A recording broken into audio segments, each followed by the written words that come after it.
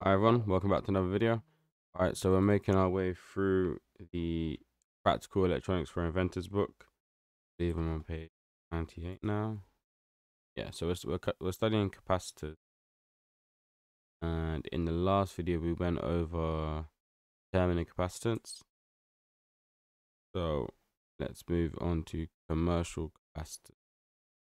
Okay, so commercial capacitors like those, I'm going to try and go a little bit faster. I know I keep saying it in every video, but I need to move. I'm falling behind on my uni work, so I need to actually move through this quicker. I need to get a better understanding of things faster. So let's go. Commercial capacitors like those shown in figure 2.95. Where's that? These. Okay. Are constructed from plates of foil with a thin solid or liquid dielectric sandwiched between a relatively large. Okay. Sandwiched between. The relatively large capacitance can be obtained in a small unit. From plates of foil with a thin solid or liquid.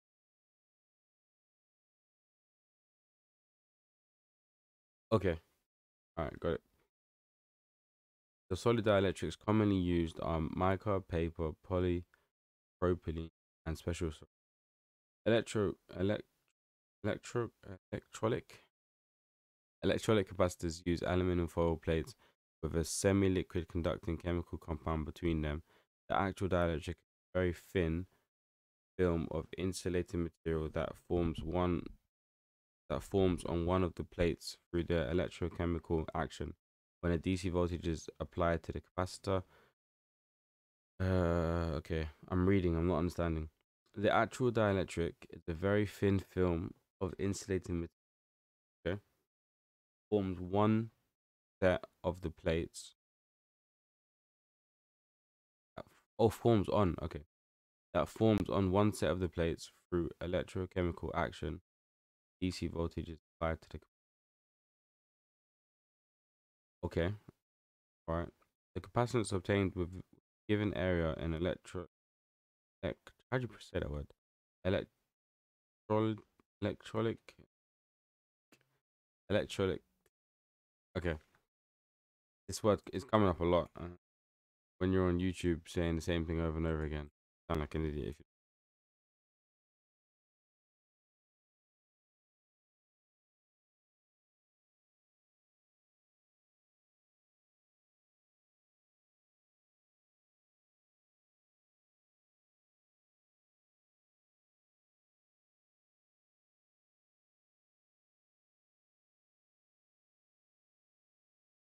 Electrolytic. Huh? Oh wait.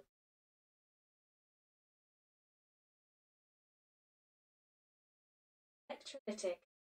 Electrolytic. Electrolytic. Electrolytic. Electrolytic. Electrolytic. All right. The capacitance obtained with a given area in an electrolytic capacitor is very large compared to capacitors having other dielectric films so thin, much less than any thickness practical with solid dielectric. Electrolytic electrolytic capacitors, due to the electrochemical action, require that one lead placed at a lower potential than negative lead is in the package. Some surface mount mark the positive end. This polarity adherence means that, with the exception of special non-polarized capacitors, shouldn't be used. Okay. Okay, because they're polarized. It is okay to apply a superimposed AC signal riding upon it, provided the peak voltage maximum actually faster. Okay, so I mean, basically, to sum all of that up, that basically says that some capacitors are polarized, therefore, probably shouldn't, or you wouldn't use those AC cells. The dielectric within a capacitor acts as an insulator. What's the heading? Voltage rating and dielectric breakdown. Dielectric within a capacitor acts as an electrons do not become detached from atoms where they do in conductors. However, if a high enough voltage applied across the plates of the capacitor, the electric field can apply enough force on electrons, nuclei, within the dielectric to attach them, resulting in a breakdown in the okay.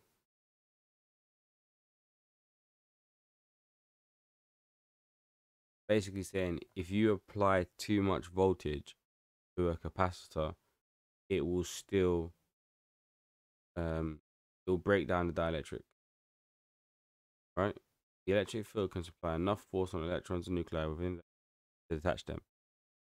Failed dielectrics often puncture, offer a low resistance current path between the two plates.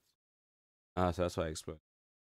The breakdown voltage of the dielectric depends on the dielectric chemical composition and thickness.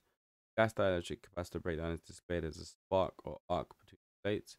Spark voltages are typically given in units of kilovolts per centimeter. For air, the spark voltage is 100 kilovolts per centimeter.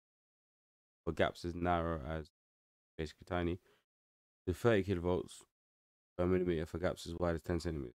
Other things that contribute to the gap breakdown voltage level are electrode shape, gap distance, air pressure or density, voltage impurities with dielectric, the nature of the external humidity temperature.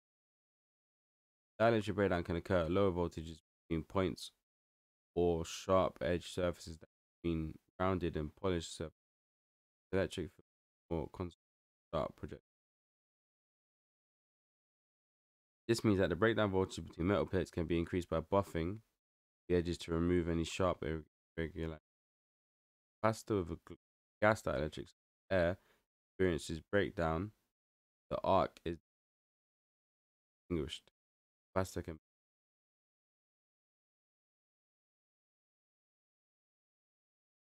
However, if the plates become damaged due to the spark, they may require polishing. But this is talking about like people actually repairing capacitors. I assume because we're using cheap tiny ones to do that. But I've seen those big commercial. Oh yeah, are we talking about commercials still? I've seen those big commercial capacitors, like bigger than iPads. Um, Capacitors with solid dielectrics are usually permanently damaged if there's dielectric breakdown, often resulting in short or even an explosion. Yep, I had a power supply blow up on me. Manufacturers provide what's called a dielectric withstanding voltage, expressed in voltage per mil at specified. Also provide a DC working voltage, takes into account other factors such as temperature, gives you a guideline to the maximum safe limits provided before dielectric breakdown. Um, as a rule of thumb, it is not safe to connect a capacitor across an AC power line unless it's designed for it. Most capacitors with DC ratings may short the line.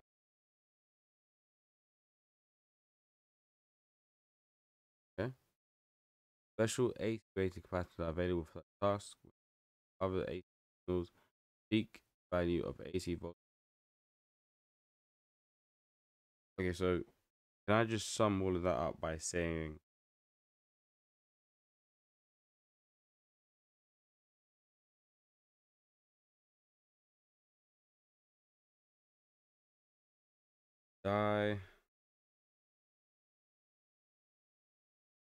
dielectric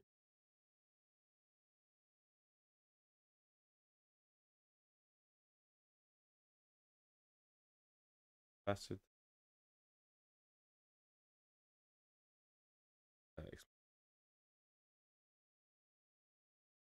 I know it doesn't always equal explosion, but to me that is that way.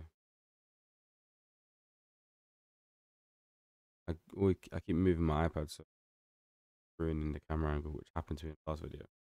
So I need to keep my iPad still. All right. Maxwell's displacement current. An interesting thing to notice with our parallel plate capacitor is that current appears to flow through the capacitor as it is charging and discharging. Okay, but doesn't flow under steady DC. You may ask, how is it possible for current? Yeah, I googled this a lot actually. Confusing, but I get it now. So how is it possible for current to flow through a capacitor ever if there's a gap between the plates of the capacitor? Do electrons jump the gap? As it turns out, no actual current or electron flow makes it across the gap, at least in an ideal, of course, because leakage. There is leakage. As we calculated a moment ago using Thor, I haven't looked at. Charge on an air-filled capacitor plate can be expressed in terms of the electric field area and permittivity of free space. Right, which that's what we've covered.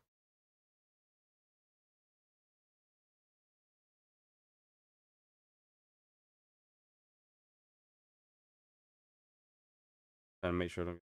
So you've got this equation here, right? Capacitor. Then you've got the charge on. Charge is to epsilon 0 times area times by the electric field. Basically, area over voltage times voltage divided by the distance. Okay. Some time ago, Scottish physicist James Clerk Maxwell, 1830, time ago, yeah, noted that even if no real current passes from one capacitor plate to the other, there was nevertheless a change in electric flux through the gap of the capacitor that increased and decreased with the magnitude and direction of the flux. Electric flux for a parallel plate capacitor is approximated by that Greek letter. What that is. Um, it's approximated by what electric field times area, while a change in electric flux is expressed as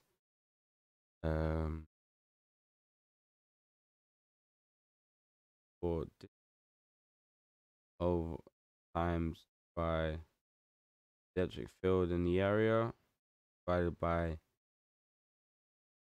distance between them times time. Yeah, that's what it says. Maxwell believed the electric flux permeated the empty space between the capacitor plates and induced a current in the other plate. Given the state of knowledge of electrodynamics at the time, he envisioned a displacement current which coined crossing the empty gap, which he associated with a kind of stress within the ether, the stress being electric and magnetic fields. The displacement current helped supply Maxwell missing component to complete a set of electromagnetic formulas known as Maxwell's equations. He associated the displacement current with displacements of the ether. With a bit of theoretical reckoning, as well as some help from some experimental data, he came up with the following equation, known as the displacement current. To explain how current could appear to enter one end of a capacitor and come out of the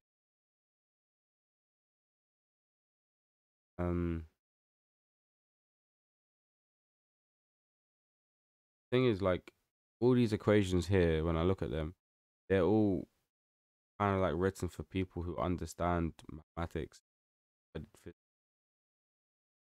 Like a lot of assumptions here. I don't know what these words mean, symbols mean. Like I assume if we're talking about displacement, time. Hmm. Okay. Anyways, let's just.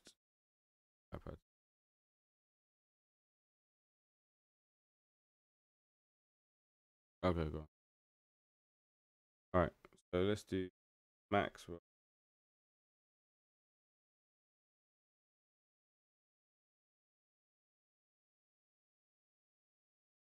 Because the more important thing is I just memorize it. Talking about ID. ID here. ID is, what is it called? Leakage current, or is it? How current could appear then? Maxwell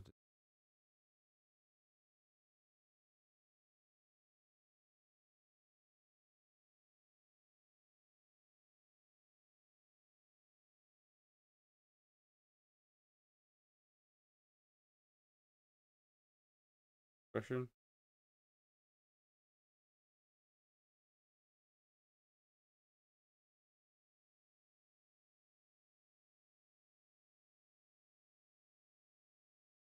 So what? How do I? Okay, displacement current. ID is displacement. Displacement current.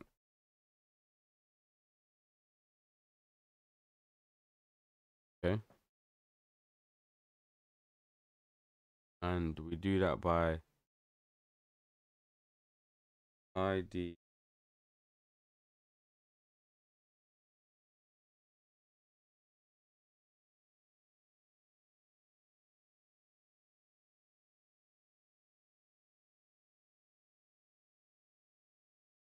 Why have they put is equal to D over D?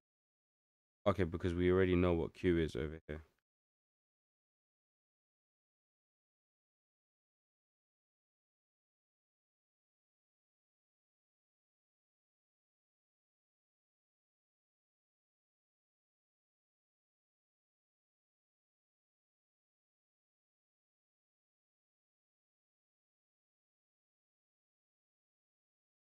Times by epsilon 0.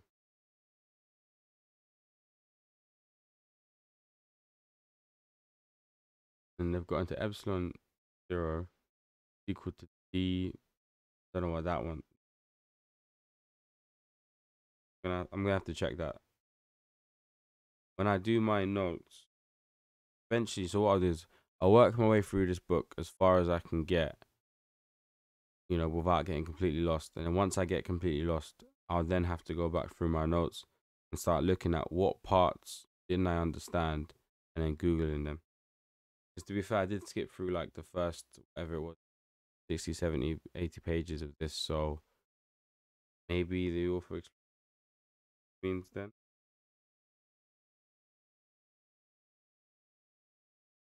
Oh, my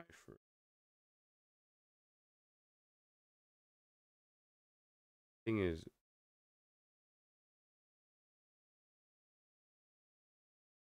so they did put up here that this O with an I in it is equal to EA. So for my own understanding, whatever that symbol means, could I just done over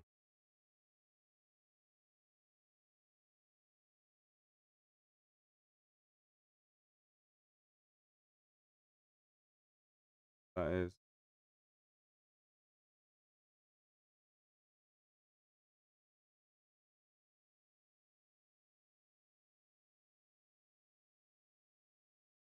we put this.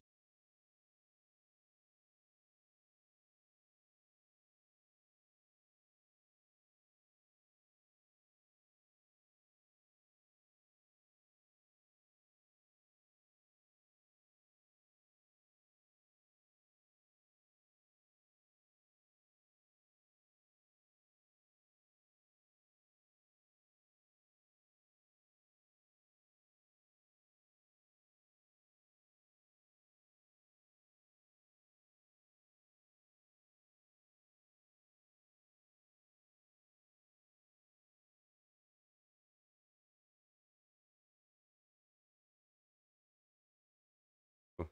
Okay. All right. So Maxwell's displacement expression appears to provide the correct answer. Okay. Modern physics provides a different model for displacement current than that envisioned by Maxwell and his ether. Nevertheless, results obtained using Maxwell's equation closely correlate with it. You got capacitor, you got current coming in. You've got one end of the capacitor, the other end of the capacitor. This one's positively charged. This is negative. Right. Electric field between them. And you've got the current displacement, that was called displacement current is equal to epsilon 0, which is permittivity of a vacuum, and then more to all of that multiplied by, I still don't know what that is actually, that multiplied by the distance between them times by whatever this thing is. But I'm just going to call it the electric field times by the area of the plates. And all of that divided by distance times time. Once I figure out how to, whatever this thing is, like how to do that equation, probably Google. Then once I figure out how to do that, then I could work that out, I suppose. That's not too bad.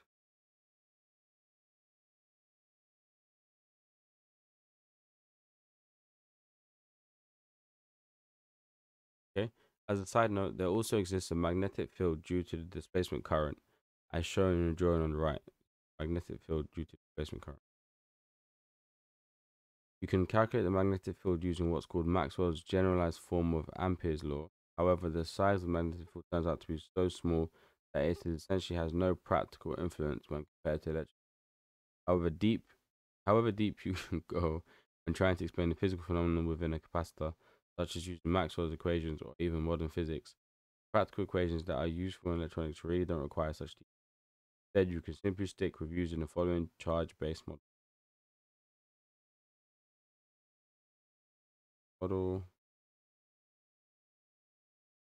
I love a water analogy. Thank you. Okay.